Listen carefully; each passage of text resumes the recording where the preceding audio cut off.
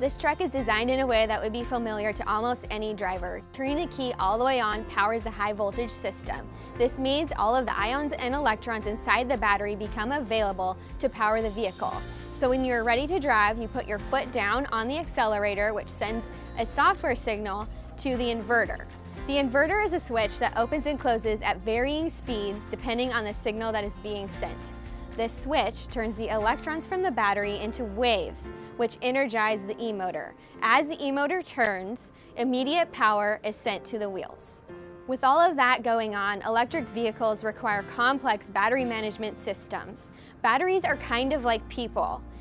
If you're comfortable, then the battery will be comfortable. If you're too hot, the battery will be too hot.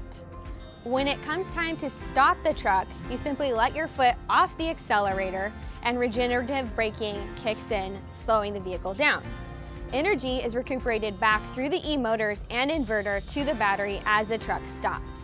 Our innovative e-mobility solutions are just one more reason why choosing Freightliner makes all the difference.